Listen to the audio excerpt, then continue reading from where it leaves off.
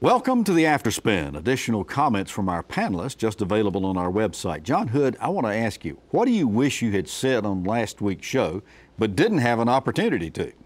Well, Tom, my favorite topic related to the state treasurer is one that we didn't have time to get to, and it's the Sheets Fund. Yeah. And the only reason I like talking about it is I like saying the term Sheets Fund. It kind of sounds vaguely naughty. But in all seriousness, I think that the topic that is probably proximate for the General Assembly in the next couple of years is debt capacity. There is still going to be pressure and argument. We just saw the other day some proposals for school construction bonds, maybe statewide bonds. There's still talk about issuing bonds for transportation. Given what we already talked about, which was some challenge in the long run for our pension fund and lots of challenge for our retiree health benefit promise, how much more debt should we really realistically issue? I think that's a question that I guess we'll have to hold for a future show. Yeah, we're going to have to get Treasurer Falwell to come back and talk about that. Well, thanks for watching the Afterspin. We'll have more video all during the week on ncspin.com.